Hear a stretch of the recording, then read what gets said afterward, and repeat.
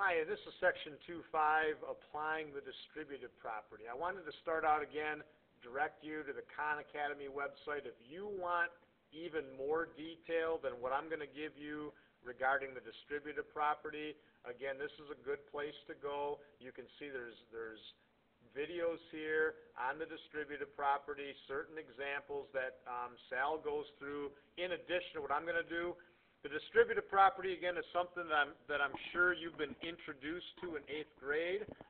It's a very important property. I am going to spend time covering it, but if you feel like you even need more, if you're looking at this and you're like, wow, I've never seen this in my life, I would definitely recommend you go to the Khan Academy site. You can see it here, and just type in here the distributive property, and you will get to these videos.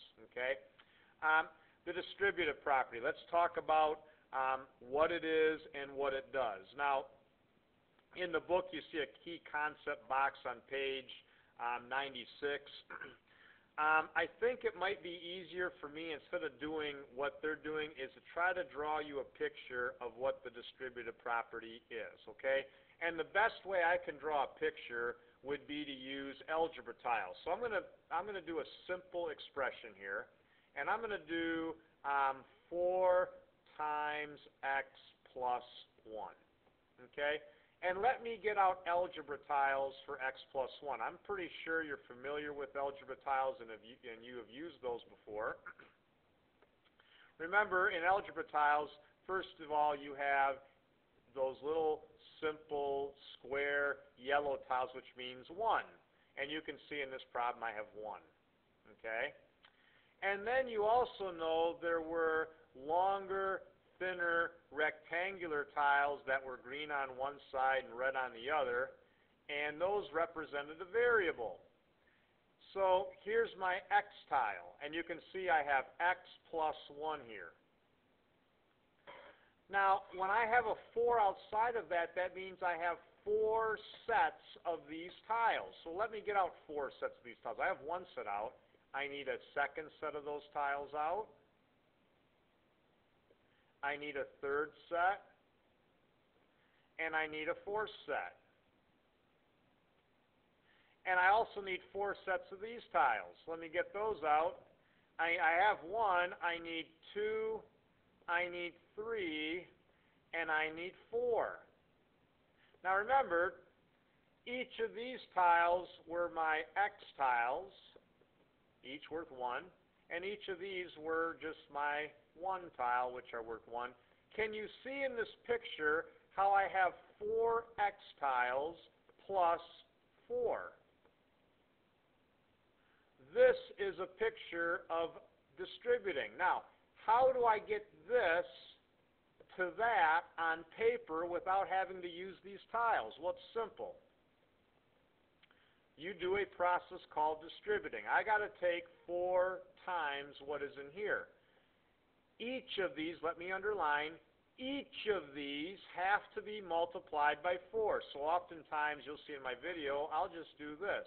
I got to take 4 times x, but I also have to take 4 times 1, and I have to add those results together.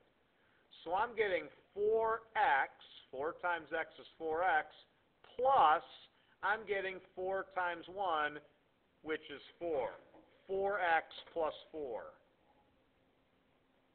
Or here would be another example. Let's say that I had, let's do another one here. Let's say I had 2 times x minus 3. Well, I'll do an algebra tile example again. So first of all, to get that, I'm going to get these tiles out. I need to get out an x tile. So here's my x tile.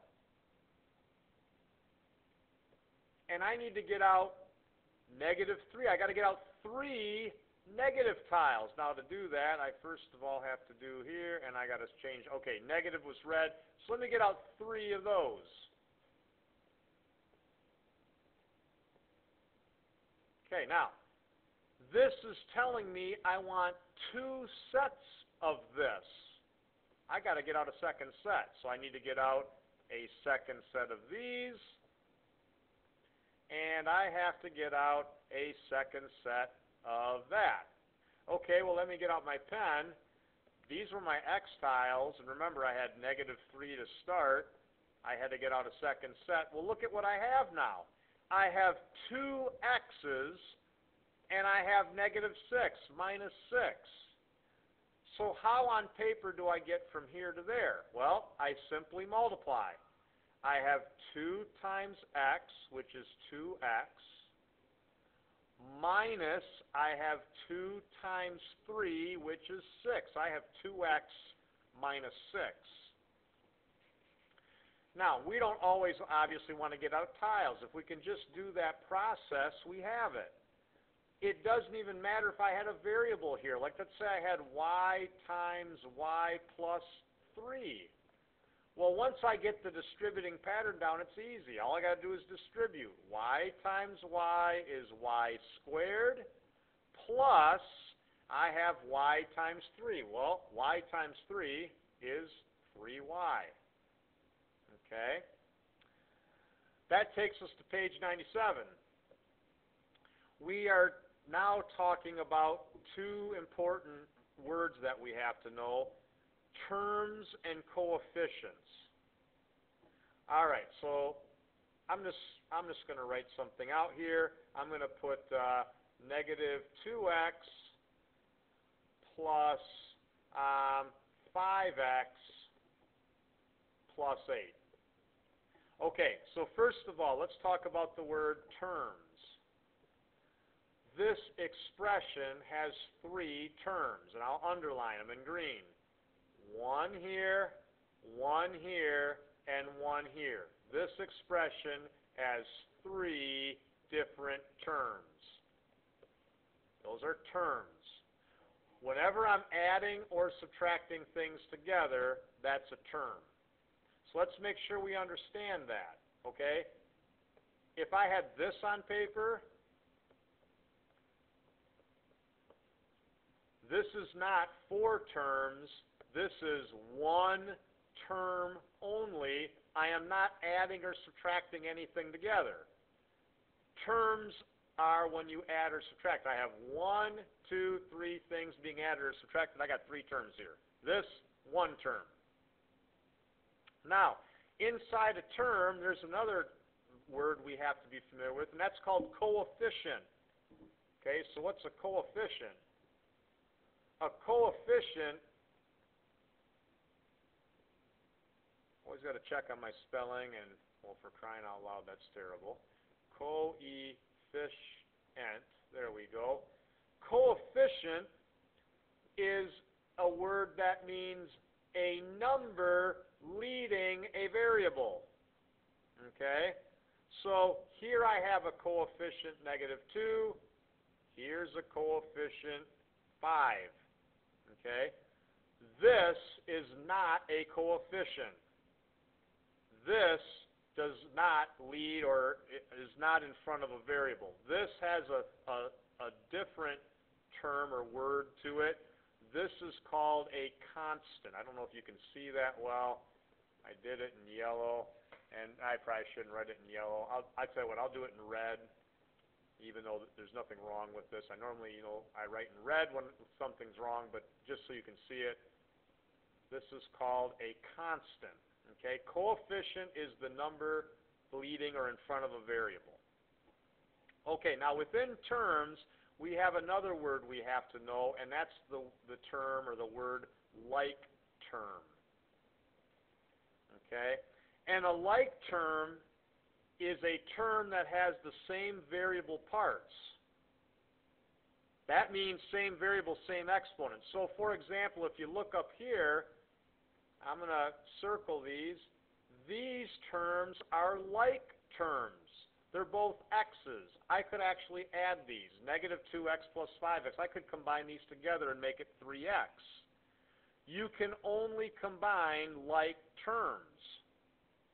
For example, if I had 3x plus 4x squared, these are not like terms. And you might be like, well, why? They look alike to me. Well, here's the key thing. Yes, they do both have x, but here's the key point. This has x squared, this does not. For terms to be alike, it has to be same variable with the same exponent. I can't add these together. They're not alike. Think about it. You can only add things that are alike together. I can't add $3 and 5 cows and come up with 8. It doesn't make any sense. You can only add or subtract like terms. All right? Here's another thing, another example. 3x plus, let's do 4xy.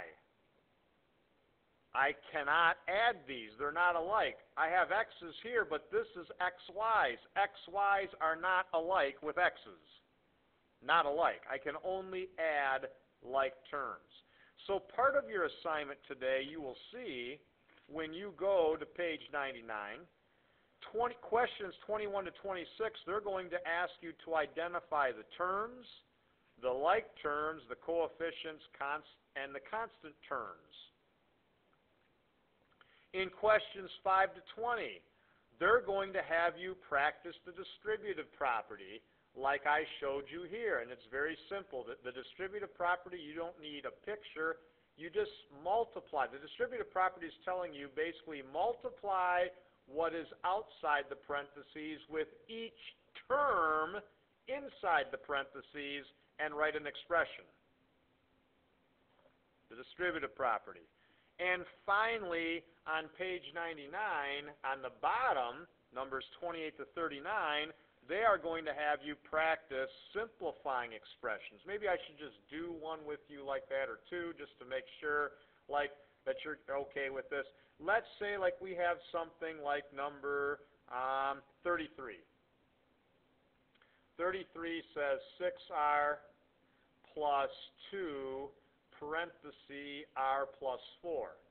Okay, so here's the first thing I'm going to underline it. I notice right here I have multiplying. Well, order of operation. Shouldn't I multiply before I add? You're darn right I should.